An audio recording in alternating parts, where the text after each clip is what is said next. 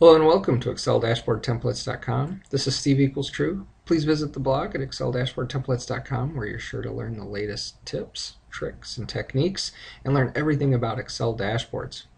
Alright, today we had a user posted a question in a forum and wanted to know how can I create a chart to represent this data. I have it down here. It was they had a main topic that had 417 count.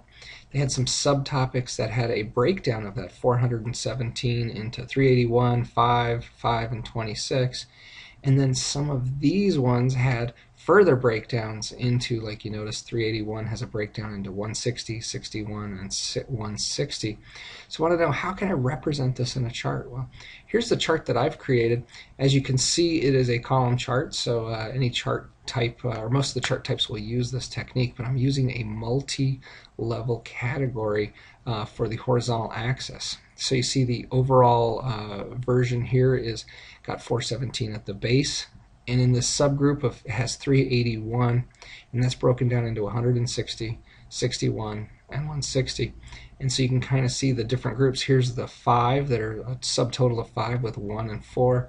Over here there's no subtopic, don't know how better to describe that, but this one had a subtopic had 5 and this one had 26, so you can easily see how they're grouped together for the entire count that they're looking to do. And let me show you how you make that chart.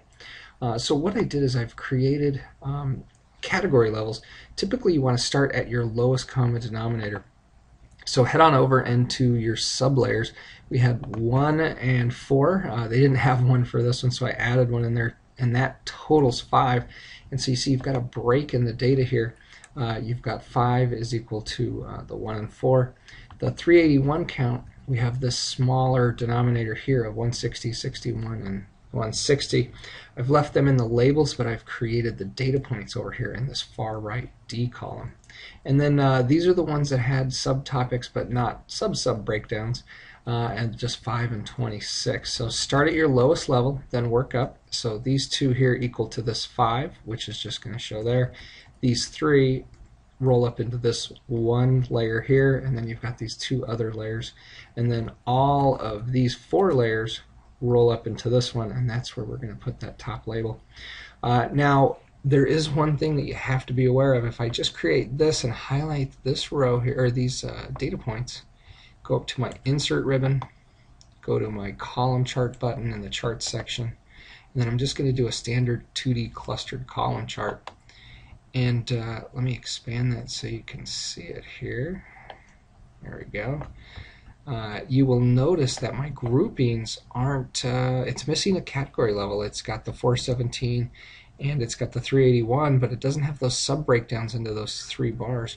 So how do we go about doing that? So the one thing you need to be aware of that you have to do is you almost always have to put a label above the data points that you're going to do. So you'll notice I have this count that I've added, and if we include that in our chart, so instead of starting here and highlighting the data, let's start one above and include that one where we have a text of count right above our data series. And once again, we're going to go up to our insert ribbon, columns, 2D column, and click on that. And now you'll notice that our chart, because we've added the count above series values, it's created the chart that we were looking for. So if we right click on the horizontal axis and go to Format Axis, you will see the axis option has this choice of multi-level category labels. If that's unchecked, you're not going to get what you want, but Excel knows that you've got multi-levels of category labels, and that's how you get this breakdown down here. So hopefully this was helping you to think and expand your mind on how you might be able to represent data within Excel. Please visit my blog at ExcelDashboardTemplates.com and subscribe to my user base so that you're sure to get the latest posts delivered directly to your inbox. Also, don't forget to sign up for my video channel so that you can get the next video posted as well. Thank you.